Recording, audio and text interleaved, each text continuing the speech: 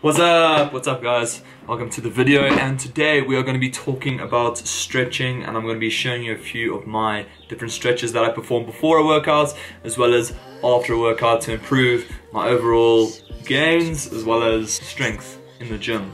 So let's get into it. So the main reason I stretch is to improve range of motion around a joint. So for example, a bench press, through stretching you can go further back with the bar and you can go further up with the bar as well without causing any problems to your joints, and it's just stretching your joints out, which leads to more muscle mass building and better flexibility in those joints as well. So range of motion would be number one for me. Stretching also helps with blood circulation. So obviously you all know that your blood carries a hell of a lot of nutrients and oxygen inside of it, and through stretching the blood is dispersed throughout the body to all the different muscles, so it's providing those muscles nutrients and oxygen, and that obviously helps you function better during a workout, and it supports the muscle as well. Thirdly, now this is one of my most important and favorite parts, muscle elongation. So through stretching, you stretch out your actual muscle and it becomes longer,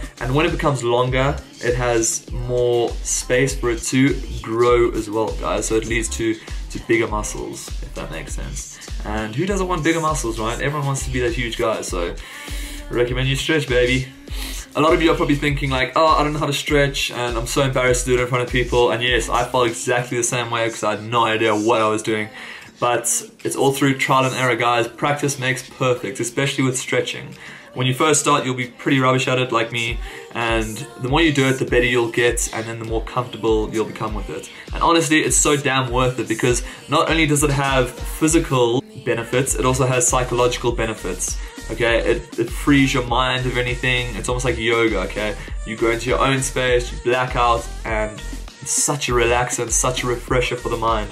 I don't know how to explain it, you just gotta try it to see it, and you'll friggin' love it, I promise you. Through stretching, your posture will improve and your overall body image will improve as well. You'll just look healthier and you'll feel better, and in the long term you won't have any back injuries, because stretching also reduces the chances of injury.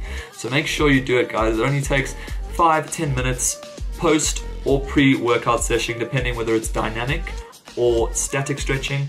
I'll tell you the difference between the two, but it's honestly worth it, and it'll save you in the long run, and it'll only help going further on in life. So let's go to the gym, let's try out a few stretches, and let's see how it goes. What's up, guys? Welcome to the voiceover. So we started this little workout with a nice light walk on the treadmill. So as you can see over here, I put it up to 6.5 kilometers per hour, very gradual, and 15 degrees incline. Just a nice little 5-minute walk to begin us with this session. Right, you're gonna need a yoga mat for this session, guys. Obviously we don't want to be stretching on a solid ground, so get a yoga mat. Right, we're gonna start off with the dynamic stretches. Dynamic stretches are performed prior to a workout. So this is what we do first. Okay, so we started off with alternating lunges. As you can see, I'm just changing legs as I go. Now I'm incorporating a bit of torso twists into this as well. So not only am I activating my quads with the lunges, but I'm also activating my torso by twisting. So like I said, blood circulation, get the blood pumping around the body. Then we moved on to hip abductors and hip adductors. So abductors being going away from your body and adductors coming into your body. This is a great way of warming up the hip area. It's the worst to get an injury there, so make sure that's nice and warm and the muscles around that area are nice and loose. So this is a great bit of a stretch to perform before your workouts. Then we moved on to alternating groin stretches. Now it may look like I'm performing some weird kind of dance over here, but no, I'm not. I'm just stretching out that groin. As you can see, I keep my one leg completely stiff, making sure I really get a proper stretch in that groin, and then I just cross over. Awesome groin stretch. Really, really recommend this one. Then we're doing the hamstring kicks, okay? These are very important, guys. A lot of people complain about having hamstring problems and injuries because we don't stretch them properly. So make sure your hamstrings are nice and loose and ready to go before your session. Then we moved on to a few jump squats. Now you can actually use this as an actual exercise in your session because it is a burner, and I like to kind of end off my session with these just to kill out my quads. But again, it's a quad activation stretch, and it gets that blood pumping once again. Really, really recommend this one. Now moving on to the back. and the spine. Okay, the spine is very, very important. Obviously, you know how important this is. And over here, we're just rolling out that spine, making sure it's nice and loose and it's not stiff and there's no problems that will be caused, because spine injuries are probably the worst injuries you can get. Then we followed up with some straight leg crossovers. Now this is targeting the hip flexors once again, as well as the groins, and I did a variation with this, as you can see over here. Tuck the legs in and just swing your side to side, and this is probably more focused on your hip flexors. Then moving on to the upper body, okay, because we're going to hit that chest and hit that bench press. So we're doing some straight arm crossovers, and this is just activating the chest, the arms, the shoulders, and the whole upper body in general, really getting the blood pumping.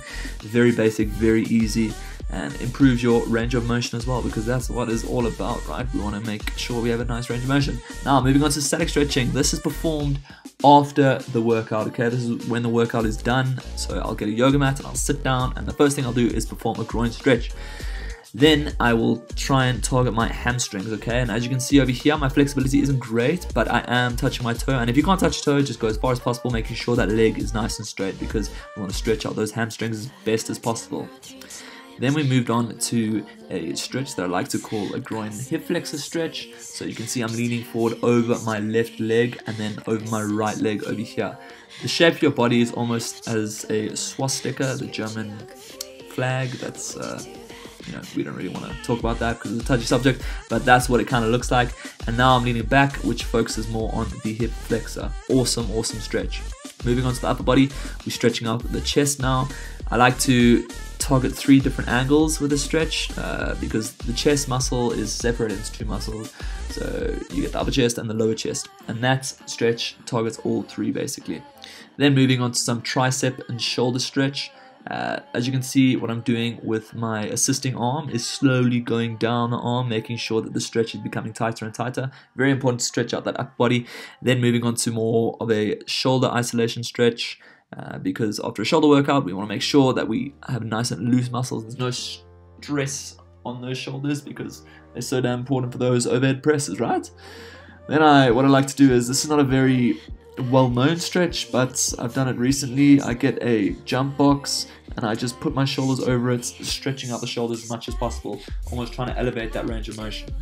Then finally, the chest isolation stretch. Again, 3 different targets in this, and that's about it, guys. Awesome. Enjoy the video. Right, guys, I'm back home now after a good, solid workout as well as a stretch. I'm gonna end the video here. I hope you guys learned something about stretching, and I hope I convinced you that stretching is actually beneficial. I hope I've given you a few ideas of how to stretch and different kind of stretches for particular muscles. So I'm just gonna chow my meal, because there's nothing like a meal after a workout. There's my bad boy over there. She doesn't look too great, to be honest. But hey, it is what it is. Stay tuned for the next video. Have a sick ass week, and I'll check you in about 3 or 4 days. Cheers, guys.